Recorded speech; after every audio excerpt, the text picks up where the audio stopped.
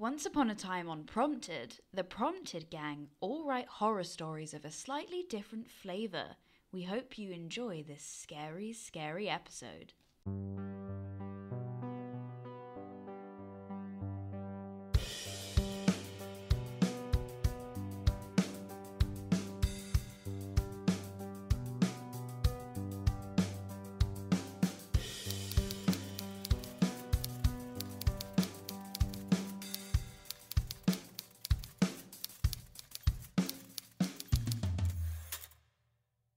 We are doing a very horror-themed week this week, which is quite exciting. I don't know if it was intentional, but that has been what happened. As Bob Ross would say, it's a happy accident.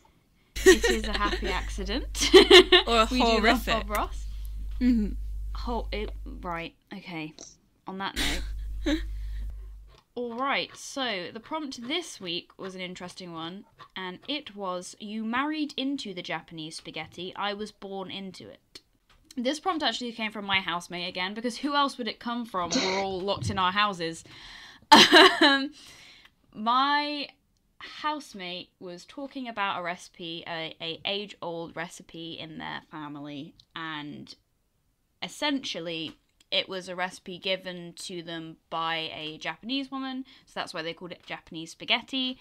However, my housemate's stepdad is Italian, which meant that this Italian man was very horrified by the Japanese spaghetti, which was spaghetti, some leftover vegetables, and ketchup. Ew! No, don't. I hate that. So he attacked the Japanese spaghetti recipe, and everyone attacked back because even though they all also hate it, it's like a thing of pride. So yeah, that's where you married into the Japanese spaghetti. I was born into it. Came from. So you can't diss the Japanese spaghetti because you married into this. This is what you chose. My boyfriend will have like a pasta dish, and he puts ketchup over the top of it, only if it's a day old, but like ketchup, so I'll make him a carbonara, and he just says, can I have the ketchup? And I say no, because that's disgusting. That's disgusting. But he always wins, and he just squirts it over. It's, that's horrible. That is the horror.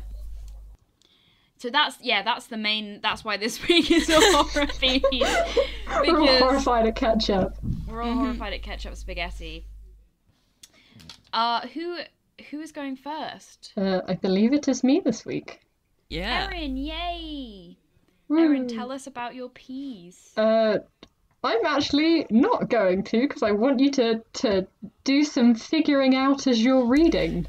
Fair enough, but how did you find writing it this week? I got very stuck and wrote it in a rush, but it was a good rush because something came out of it.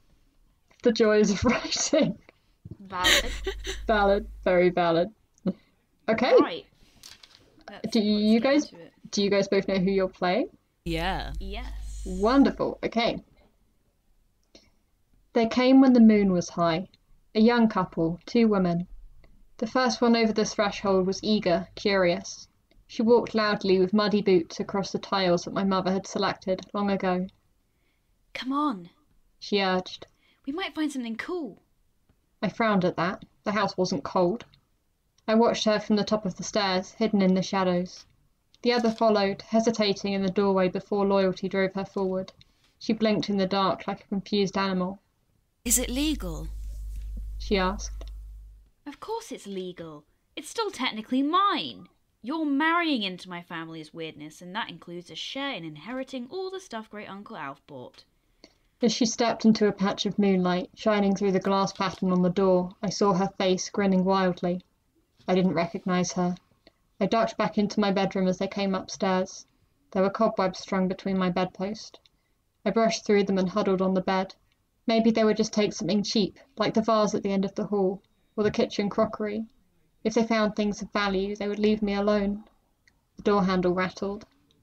Locked. The first one said. What do you reckon's in there? She put her shoulder into the door hard. I jumped off the bed and rolled under it, pulling my knees up to my chin and gripping them tight. The dust was thick, so much that my heavy breathing didn't move it. Probably nothing. I heard the other scrape her shoes on the carpet. It was already going threadbare. She was making it worse. Can we turn the lights on? I heard her run her hands along the wall, searching for a switch. Her fingertips would leave smudges of grease along the wallpaper, the flowery one we had imported. They would taint the house, leave their stains and echoes within its walls, and I would never be at peace. People kept coming into my house, breaking the locks the council kept replacing, spraying colours across the walls, spilling alcohol across the floorboards that I kept so clean. This needed to stop. I crawled out from under the bed, tilted my head and watched the lock click. The door swung open and I saw them, so bold where they weren't welcome. They peered into my room. It took them a moment before they saw me in the dark. Another second before they noticed the bloody wound in the centre of my chest, the blood that stuck the fabric of the dress to my skin. One screamed. I put an end to that quickly. The other ran, tearing down the rugs, scuffing the polished stairs. I caught her at the door, just as she reached for the crisp night air. This had been my home for 300 years, and I would protect it. Damn. I'm scared. Yeah, when it switched to I was like, my mouth just opened and I was like, oh my goodness. Ugh. It's not gone well. I was trying to drop in clues, so like she doesn't know what the word cool means because she doesn't know modern slang. And she goes into her bedroom, but the bedroom door is already locked. So how did she get in? Also, the dust not moving on the floor because it was too thick. I was like, nah. Nah, it's because you're not breathing. Oh, because that's why, and I like, yeah, I can see it now, because that's why they're called the first one and the second one, because it's just people coming into her house. Did you, when you wrote this, did you think about, because it seemed like when you read it out, you'd really thought about the pacing and the rhythm of the words. Some bits almost seemed a little bit like poetry, I want to say. Did you think about that, or did you just read it really well? Not intentionally, no. The sentences were all quite short because that was how she spoke, and that probably made it sound a little bit stilted, maybe. I really liked it. Yeah. Thanks, Bella. You're good at writing horrors. I now have to say thank you when you guys say nice things about my writing, because you told me that I make cat noises when you compliment me, which is usually like a nah, and I resent this out of hand. Oh, last week's episode, there were so many moments that just lent you guys to roasting in that Erin, when she's complimented, goes, Meh! Bella, when she's complimented, goes, no, you're wrong, let's move on. And then Alex, when he's complimented, goes, yeah, you're right, I'm great. That's why my fans adore me. Is my name on our Facebook chat still Woo? From the time that a piece finished, and there was a really long lag, and I just went woo. It was like trying to fill the gap, and you guys just thought it was hilarious. No, it's Alien Cyber Angel. Oh, I love that. That's so much better. I think, but we might change it to meow. Oh, please don't change it to cat sound. Speaking of cats and people that have cats, Izzy. Yes. So for Horror Week, I've written about the biggest horror, which is, of course, the patriarchy, as we know. Obviously. I actually have a sticker on my laptop that's got a picture of Medusa on it, and it says "Petrify the Patriarchy," and it's one of my favourite stickers. Oh, I love that. Yeah, so I have basically written about the patriarchy. I've not really stuck to the prompt as much as I should have. I just got the idea in my head and I wanted to use it. This is also, the reason why this idea is in my head is because my dissertation is on a slightly similar theme, and so a lot of the research that I've been doing for my dissertation I put into this piece. The annoying thing is I'm so excited about my dissertation, but because it's worth so much of my degree, I can't really share it unprompted, because in case plagiarism laws go weird. But yeah, basically I'm just really excited to share all this research and stuff. A little trigger warning for this one: it deals with issues of sexism and racism, and I've called it Matilda. Who picks up the pen that writes history? Who started the mystery of the half-forgotten erased in a blaze of white smoke to choke her until her mind resigns to live without a name? Defamed, successes blamed on the men around her. Books found her a scribe for his erudite, so he's cited. She's short-sighted. Despite her fight to marry mind and name, it's in vain. He already has the patriarchal patents complacent in the deals, the steals of her inventions. It's the convention. It's how the game is played, his name displayed, his story reigns, history feigns, her story in flames, her work the Ashtar and mains. Two can play that game. Who are they? Did Ada need Babbage, or was she the full package? Programming machines on the horizon's mist that didn't yet exist, predicting Spotify playlists. She's listed as the thief of Babbage's glory in the 1840s. Ignore these smears. Her ideas saw their war end 2 years before it would have. Who are they? Percy penned the preface of Frankenstein. It bore his sign. He wore authorship, was worshipped for her successes. Authors don't run around wearing pretty dresses. Force guesses throughout their lifetime. It was Mary who wrote the sci-fi. Who are they? Was Lamar just a wife or the mother of Wi-Fi? The star of the screen, unseen by science, asked the Alliance to patent her invention. That was the intention, until they took it for themselves. Who are they? Watson and Crick were quick to snap up Franklin's photos. Double helix DNA didn't bother to pay her credit, even though she said it first. Accepting her Nobel Prize under the guise that men realised the discovery hypnotised the world to prioritise their names over hers. Who are they? Anning's fossils, the foundation of Darwin's evolution. She was excluded from every institution despite them needing her consultation. She said in frustration, "The world has used me so unkindly." Remind me, why was she shut out when she shaped paleontology? Who are they? Let's get the ball rolling and see Alice move from Seattle to Hawaii at university, studying chemistry and then pharmacy at 23, finds a cure to leprosy, died because of chlorine, survived by Arthur Dean, who swapped his name for hers. How many geniuses are hidden in the white fog? How many black women overwritten in the epilogue? Who are they? If men want to fly high, Dorothy could get them higher, but she was denied the role of supervisor. NASA had her lead without a title, but the computer computed she was entitled. Worked by day, coded by night. Machines took her job away, but she was too bright. She saw a future in Fortran, trained the other women, and won. Who are they? If they can split the atom, why can't they split the credit? Or are the repercussions too explosive if fission was her vision? Mightn't have left off the paper, but might Nerium put on the table. A periodic period to punctuate her story, liberate history from the ties of his stories. Lift these women up from the ashes, frazzled puzzle pieces put together for the masses. Show girls how much of the world women built, tilt tainted history back into equality, stand in solidarity with the women who shaped science, technology, engineering, and maths. That was very cool. Your performance poetry has just the right amount of like words that are similar and enough to make them slightly tongue twisters, but not quite. It sounds very cool when you read it out. It does sound very cool. I was gonna say you should record it for YouTube. Oh, thanks. I'll try it as a separate piece. We're already on YouTube. No, I mean like as a short video film of you. Yeah. I also feel just very uneducated now. I know who a few of these women are. Don't know who all of them are. That's the problem, but everyone knows who Watson and Crick are, even though they took Franklin's photos. Yeah, I knew about that, and I knew about a couple others, but I have been educated on the rest, which is always a nice thing. Wonderful. The problem is it's so hard to find a lot of the women. These are just the tip of the iceberg, and most of the women that you can find are white women. Black women don't even have the credit now. So it's really interesting looking into the women who've sort of been overwritten and had their discoveries claimed. I see why this is your dissertation. It is a very big topic that you can do a lot of digging into. Yeah. It's called the Matilda effect in science, which is why I named it Matilda, where basically if there are women who contribute to the discovery, or they make the discovery, or invent something, then it's usually a man's name who gets put on it.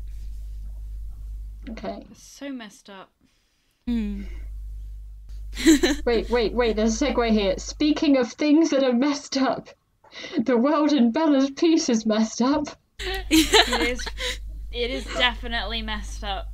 It's got leech things in it.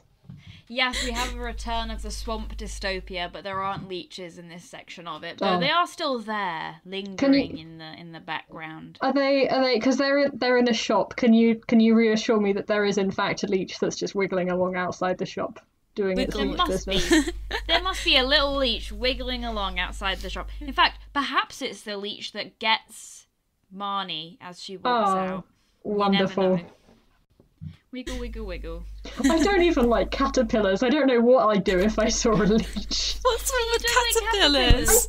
The way that they move, they just sort of wiggle ominously, and it's... Ominously? How do you wiggle ominously? If you're wiggling, it's not ominously. Like maggots. Like the way maggots move, and like worms and caterpillars. That really is kind of weird. You guys can't see this, but I'm trying to imitate it. Can you guys tell I've had coffee today? Erin is wiggling on the screen for us. Erin is wiggling away. I've had so much coffee. Do you think the listeners will notice? I mean, now that you said it. They'll definitely notice now. Oh dear. Right. So let's wiggle into Bella's piece. Wiggle into my piece. The return of the... There's been a lot of wiggling today. When we started, Erin was like, right, we need to get a wiggle on. Erin's clearly got caterpillars on the mind. We've got a shorter time to record this week. We do have to get a wiggle on. Okay. Well, let's wiggle back into the dystopia then. Just a quick content warning for violence and body horror in this piece. Please be wary when listening. Okay, here we go. Oh gosh. Florida, Louisiana, Alabama, Mississippi, all crawling with swamp. Junimo had taken it upon himself to mark it all out in orange highlighter. With every warble of the radio, his map of America became more and more neon, like a chemical hazard warning. Harmful, corrosive, toxic. He wiped his watery nose on his forearm and began to dot out the pockets of bog in Georgia, the crescents of quag in Texas. Mercury, who had been changing out of their wet clothes in the bedroom, flew through the kitchenette. Their hair was still wet and soaking the back of their shirt a deeper peach. They came to stand over Nin, who was listening to the Beastie Boys at an obnoxious volume with her boots on the table. Why is there old gum underneath your dresser drawer? They asked. Nin blinked at them and plucked her headset from about her ears. Eh? Mercury threw a sock onto the poly table and crossed their arms. Your gum is stuck to my sock. What? She picked up the offending garment and stared at the strings of green gunk on its heel. Did you get Tolin in my stash? Why the hell have you got a stash of used gum in the dresser? Junimo leaned back against his map and clicked the lid of his pen. Yeah, Nin, why do you got a stash of spit? Disgusting. Marnie shrilled from the sofa and then returned to her crochet as if she hadn't spoken at all. Look, Nin said, uncrossing her legs. I only got one pack left, right? Mercury pinched the bridge of their nose. Nin, there is plenty of gum left in the stores. Yeah, but not the green apple stuff. She took a small plastic case from her pocket and held it out for Mercury to see. It's even the bubble tape kind. 6 whole feet of solid gold. Nin, it's trash. Reusable trash, she quipped, pocketing the gum. Just keep your panties away from it and we've got no problems. Mercury huffed, picking their sock back up and marching back to the bedroom. The door rattled as it slammed shut. Who's on dinner duty? Nin asked Junimo, picking at a scab on her knee. He pointed at Marnie, who gave a slanted smile that pushed her cheeks up past her eyes. I'm going to make Japanese spaghetti, she said. Oh, damn it! Don't worry, said Marnie, sticking a loop of wool into her mouth and sucking on it. Mercury's taking me shopping tomorrow. It was the peak of summer. The Patriots had begun to lay their clammy, swollen bodies on the rooftops, stewing in their own soup. The mirage warped the reeds and forest slop, turning the bayou into a hazy land of clag. Even the gators seemed to have stopped stirring up silt in favour of resting their bellies on the cool swamp bed. Mercury and Marnie took the lull in activity as an opportunity to scavenge. Marnie looked uncomfortable in her tall, red rubber boots. She didn't believe in shoes. But the swamp crawlers made going barefoot impractical. Just the feel of flesh drove them wild. They kept hold of each other as they picked their way across the marsh, trying their best to stick to the shallows. But the heat was maddening, and it wasn't long before the water had slipped its way up the denim of Mercury's jeans, the mud staining the hem of Marnie's pink nightdress. They didn't encounter any gators, nor were they swarmed by fat swamp rats. Mercury kept the safety off their P-92 anyway. The Patriots these days could be just as deadly as the mutant beasts of the bayou. The store they'd hiked to wasn't large, but it was in a less crowded area of the neighbourhood, and therefore more likely to still be half-stocked. It was an old 7-Eleven, though the sign had long since faded to lichen. But its foundations were just tall enough to elude the water, leaving the shop floors dry and free of swamp fauna. Mostly. When they arrived, the door was open. It had once been automatic, but Louisiana's kill switch had long since flipped. Mercury peered down the main aisle, keeping Marnie firmly behind them. The place was empty but for one man, who stood quietly behind the counter, eyeing up the last few packs of cigarettes. None for you, Marnie whispered, and then they crept forwards. Mercury headed straight for the beans. They were good protein, and rarely contaminated. They ripped open their knapsack and began piling them in, spinning each can once or twice to check for dents or holes. There was a good variety. Black beans, cannellini, kidney, garbanzo. Today was a good day. Marnie met them in aisle 4, holding 3 bags of rice and a jar of lemon curd. I found tomato soup and creamed corn, she said. Do you have room for these? They managed 2 more cans of cut yams and a Comstock cherry pie filling before their zips were splitting. Nin would be upset at the lack of jalapenos, but those were a luxury anyway. She would have to be content with her recycled green apple gum. They had nearly made it back to the door when Marnie tugged on Mercury's sleeve. Still standing there, motionless as ever, was the man by the cigarettes. Mercury closed their eyes. Sweat had begun to run in thick globs down their head, and their damp bootlegs were beginning to itch, but there was never any arguing with Marnie. They tried, nevertheless. Can we let it be? They said. I'm tired. What if he's lost? She countered. Or confused? You're lost and confused, muttered Mercury. Marnie frowned, bunching one of her hands in her dress. There was a smear of dirt on her nose, a dark cirrus blasted across her face.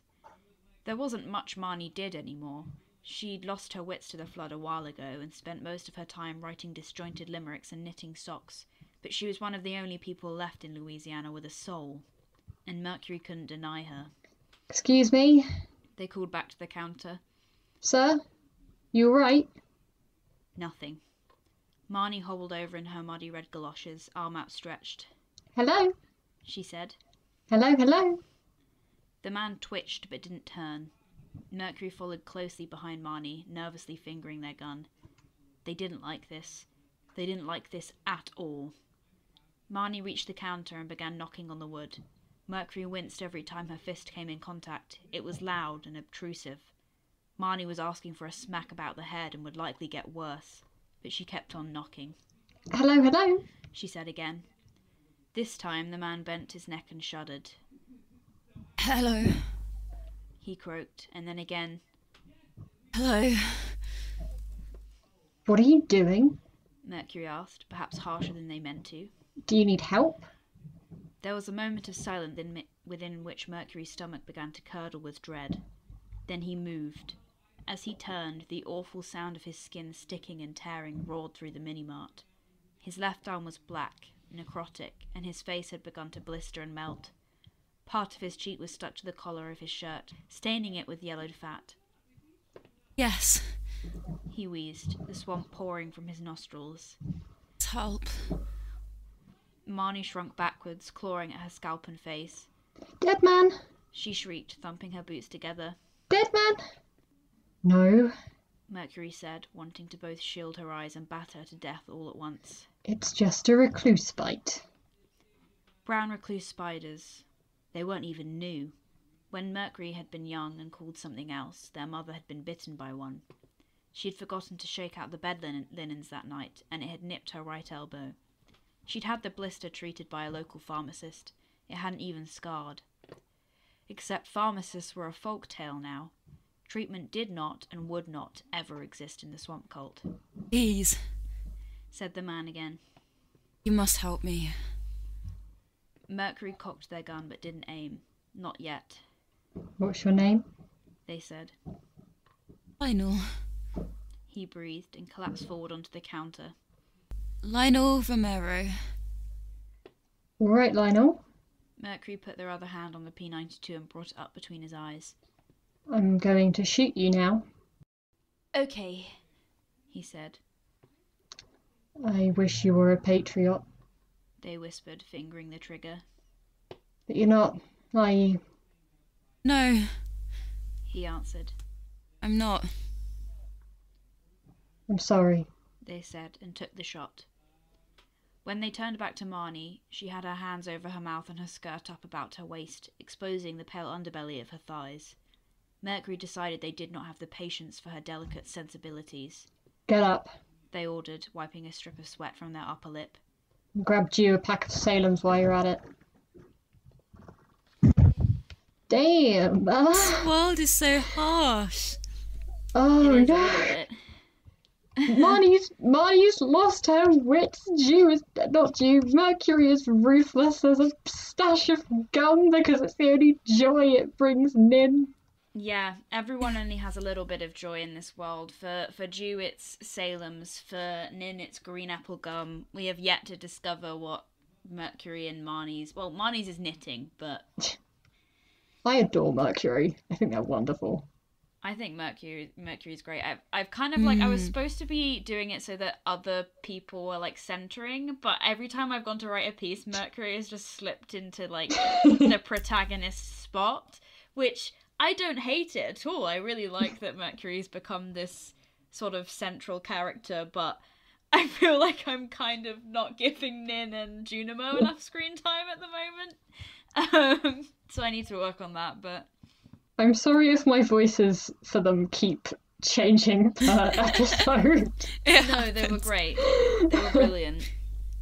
I just love what like you've them. done with Marnie's character, of just how you've sort of upped the random things that Marnie does. Like, I really love the line that she doesn't believe in shoes. I just Well, Like that's, when she yeah, was nailed to a throwback Torah. The original, Yeah. when she didn't wear any shoes.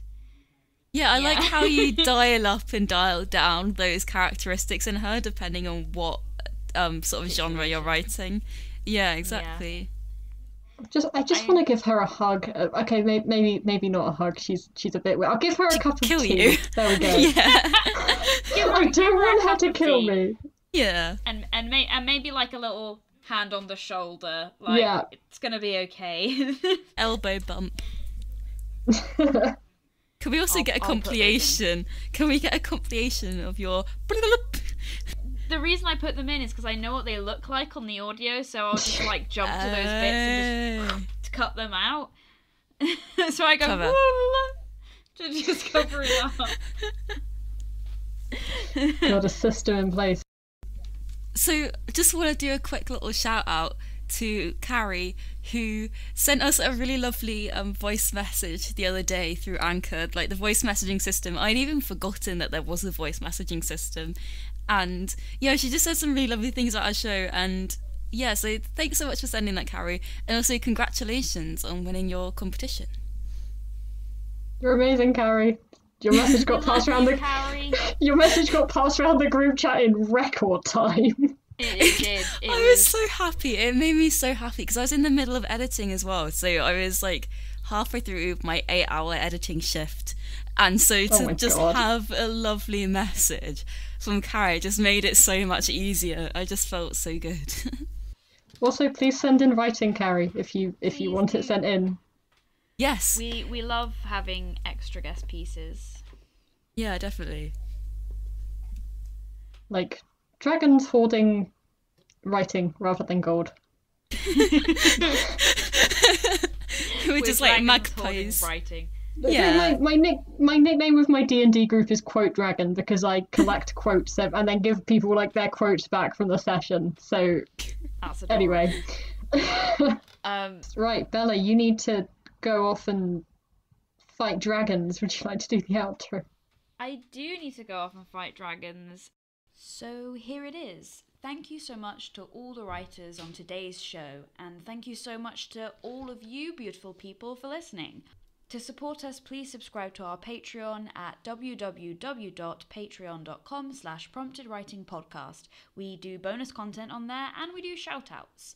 Our YouTube is also now up for this series, and that is also Prompted Writing Podcast. Be sure to leave us a review telling us what you think. For more prompts and writing, find us on Instagram at, you guessed it, Prompted Writing Podcast. Thanks so much again for listening, and I guess I'll hit that outro.